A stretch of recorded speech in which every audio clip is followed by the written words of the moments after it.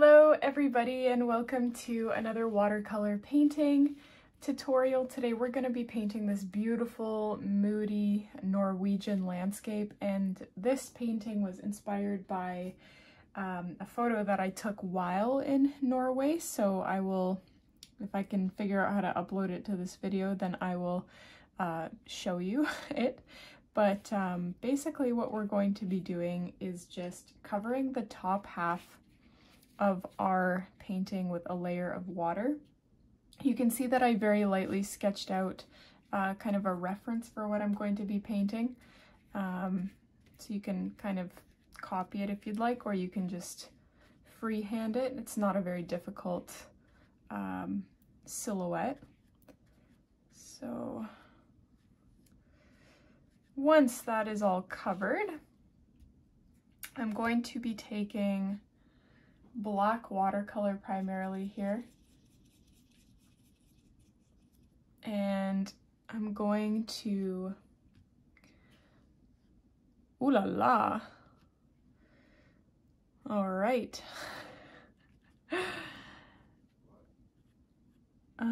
So I haven't painted with or on cotton paper in a very long time, so I'm not used to this explosion of color that you're seeing happening right now, so we're gonna have to adjust that in a second.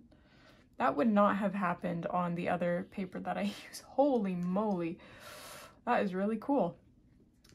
I'm just gonna try and fix that.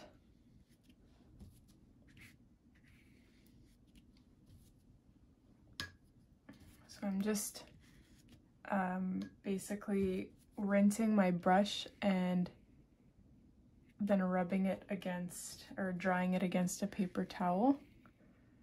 So that's what I'm trying to do here, because this is very explosive. That is really cool. I do want a little bit more color up top here, so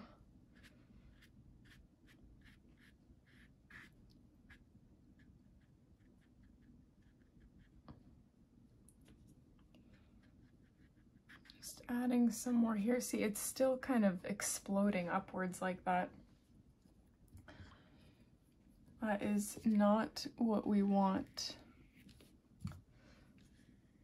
So I'm just, again, dragging, whoops, that's also not what we want. Oh my gosh.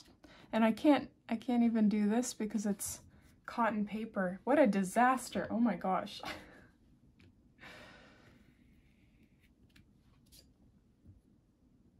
Okay. So now we're just going to do the same thing for our top mountains, because we're kind of creating a layered mountain look here. So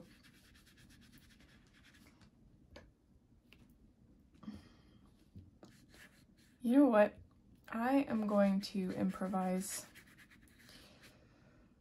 and just create a misty mountainous background first, or a misty sky background. There we go. And then take my black watercolor again.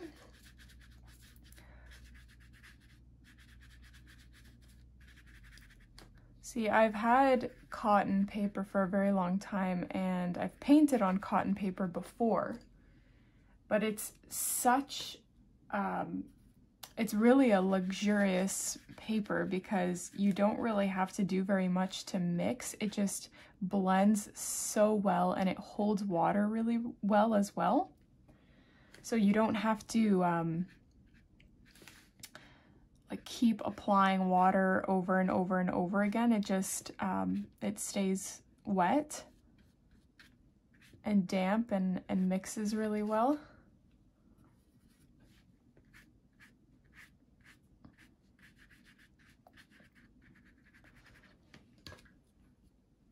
I don't like like this gap here.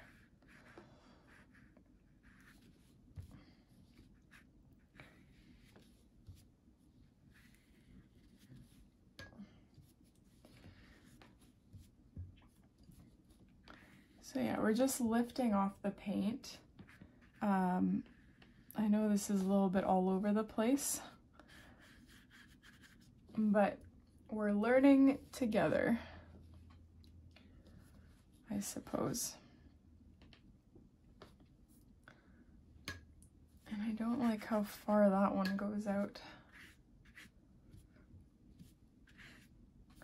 This paper is very forgiving, so you can see how many times I've lifted paint off and it still looks really nice.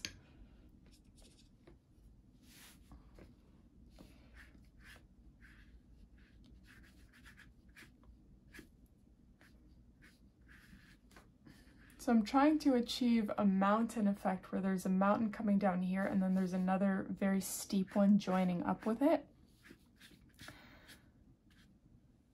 It's just hard to achieve that look because I don't want these two touching.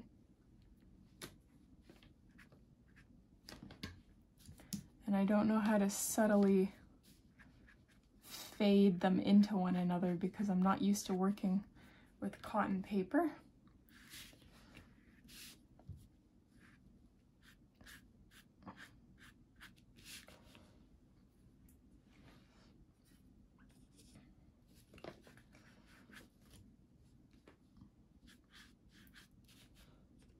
So I'm just adding more black over on this side because I want this one side of the mountain to look very dramatic. So it kind of swoops down like this.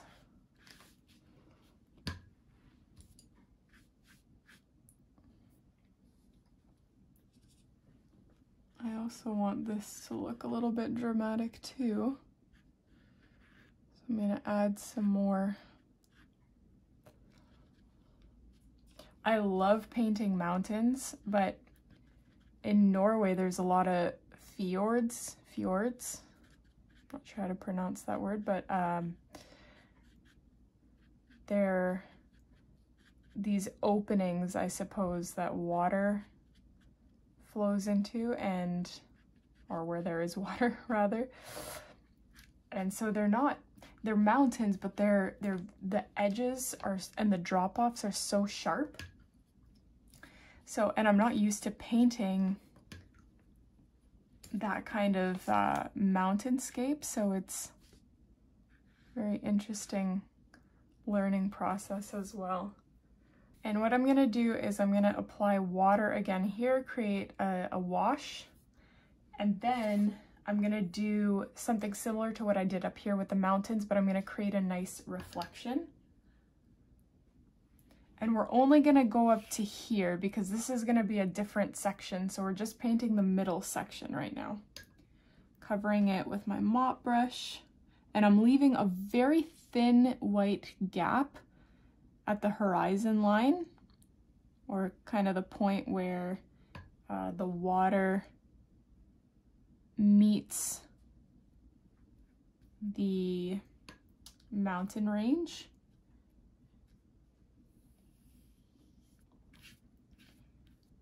My goodness, this paper is something else, I tell ya. If you can get your hands on cotton paper, it takes a little bit of time to get used to, because I find that you have a lot less control, but if you're, for these kinds of moody landscapes, it's excellent. It's so easy to paint because you don't need a lot of control for these. Okay, so we're going to be following the same pattern as up here.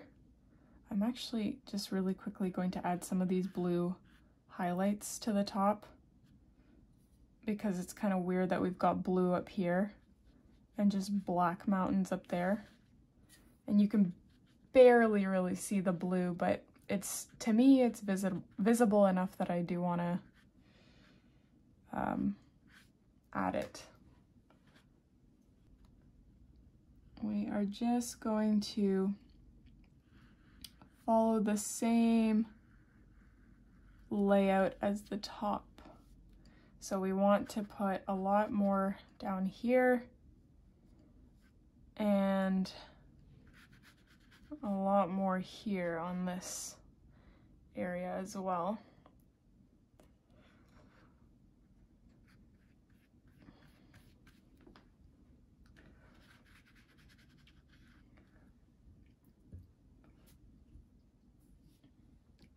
And you can sort of make sure you rinse your brush between strokes, and you can just help it along sideways, but you do want to leave the center fairly light so that it follows the same pattern as the top.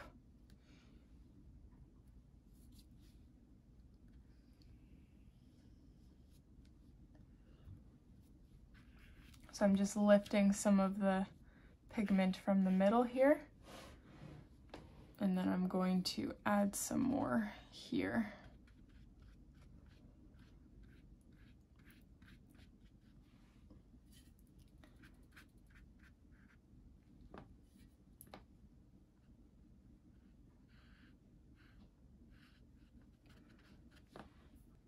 And actually, I'm not too happy with the thickness of it, so I'm going to just try and make it a little bit thinner.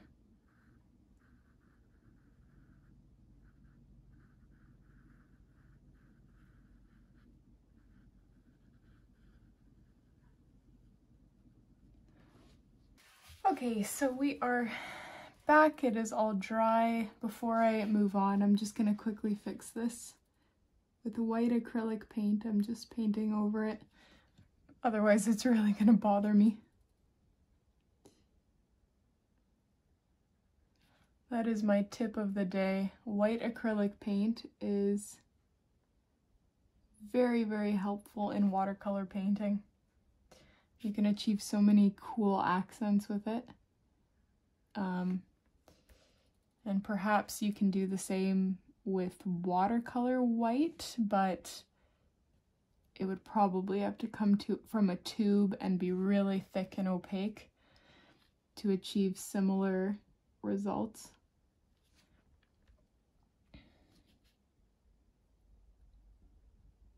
So there we go. That looks a little bit better. Now we've properly separated the horizon there. And now we are just going to focus on this bottom portion here. So we're going to paint some rocks, trees and whatnot, and kind of really complete the paint. You're going to take some black watercolor and just start painting on rocks.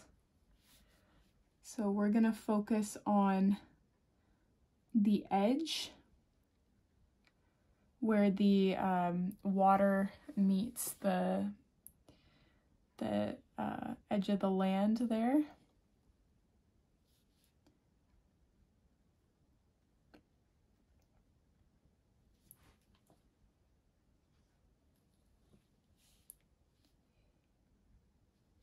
And your rocks can be super jaggedy. They don't have to be totally smooth or anything like that.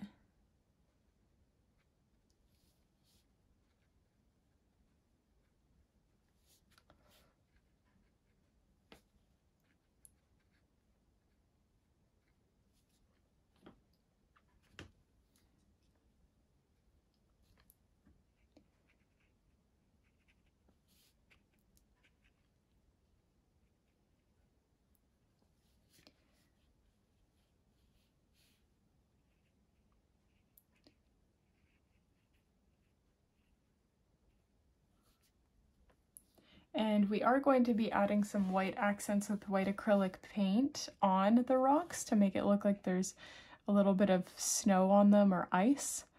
So it's going to kind of make the whole painting come together. But the trick here is you see that there's quite a, I guess, prominent line separating the water from the land, and we want to, not that we want to cover it up, but we don't want to make it look like there is this intentional line, because the coast never looks like completely straight, or at least not in my experience. So we do want to very subtly mask that with these rocks. And so you don't want to, you know, paint rocks over every single portion of this line, but for most of it, so it looks like, you know, intentional and natural. You can add a couple more rocks just at the bottom here, and you can make them quite a bit bigger than these ones, just because they're closer to the viewer, so you want them to appear closer to the viewer by making them a lot bigger, and making them darker also really helps, because things that are closer are darker, like they're more defined, and one of the ways that we can achieve that is by making them darker. I kind of want to add some super subtle shadows coming from these, so I'm just gonna, I rinsed my brush out, and I'm just adding some shadows coming from these rocks. You can even attach some of them. You know what? I might just fill in a large portion of this, because I kind of like how it looks, how the rocks bleed into the shadow, and it makes it look much more moody, which is definitely the look that I'm going for. I think I'm gonna paint on a little an Inukshuk over here somewhere.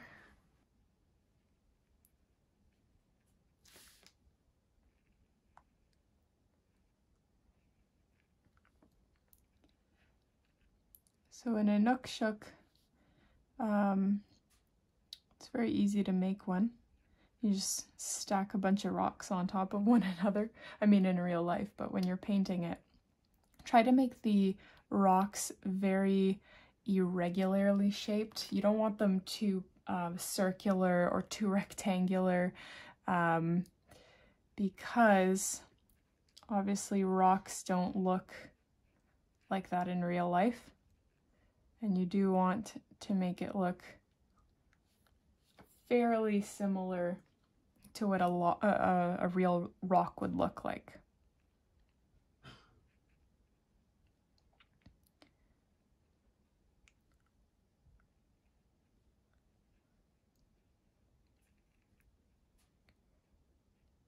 If this was still wet, it would be really easy to add trees to it. You know what? I'm gonna go for it. I'm gonna add some trees. But they're gonna be very short, because I do want these mountains to look like they're towering above everything else. So I'm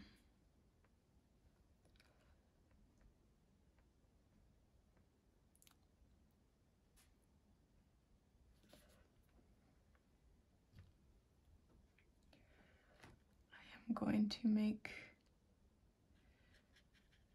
this super moody here. I'm going to paint over it.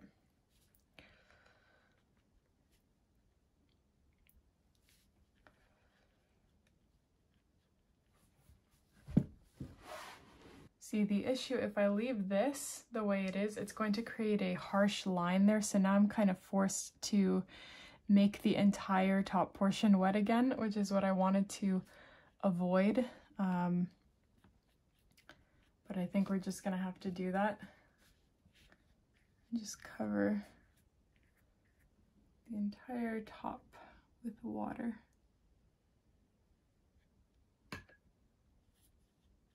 See, with cotton paper, this is very easy to do, and it doesn't really ruin your first layer. I've noticed if I did this with another, like with non-cotton paper, it wouldn't look as natural, or not natural, but there would be a little bit of damage on the first layer. And by damage, I just mean that there would be streaking going on. Like you could see that I painted over it again. So this is a really nice change.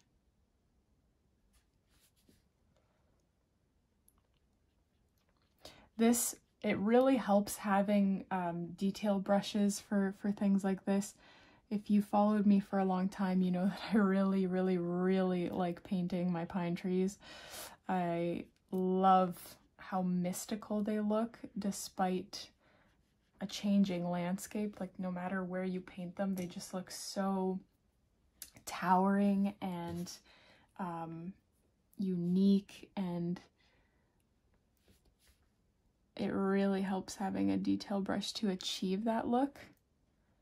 Here I'm using, this is my favorite, it's the quadruple 0. I've used this brush for a couple years now, and it really, really does the job well. You have really good control with it because it's very thin, but it's also very short. So as always, I've linked it in the description of this video if you want to check it out. Okay, so I'm just going to add some branches just to one side of the painting because I think it's going to add a little bit more of a pop. Like these pine trees that I painted, you can barely see them, and that's the look that I wanted. I wanted them to be super misty, but if we paint on a very prominent tree branch, I think that will really add to the entire painting. So I'm just going to start over here. I'm going to bring it out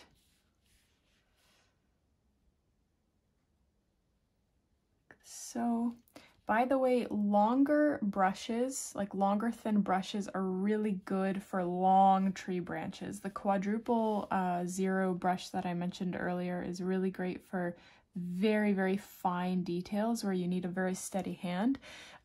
Whereas the quadruple 0, it's a little bit long, sorry, the double 0 is a little bit longer.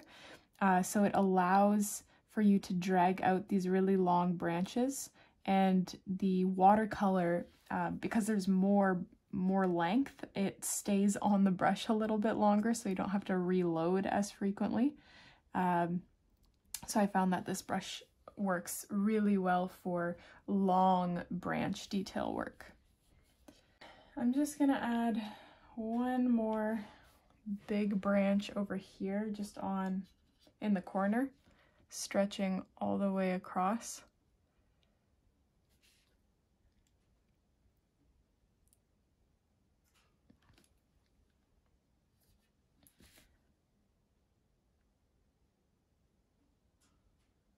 Now we're just going to add some nice white accents. So I'm going to grab my white acrylic paint, some beautiful details just on all of the branches that we painted. Just beautiful snowy accents, like so.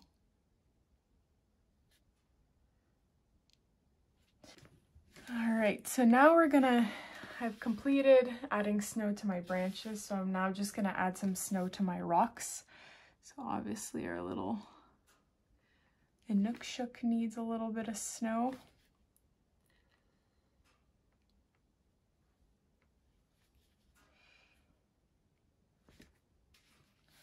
Now the snow on my rocks, I'm applying it very roughly because I want it to look like a combination of snow and ice.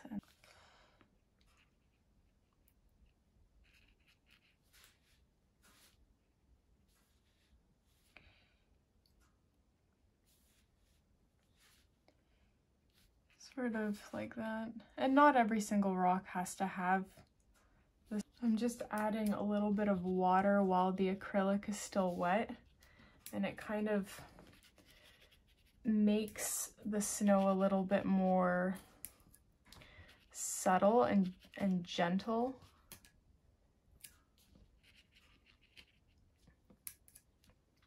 I'm actually going to use a bigger brush for this.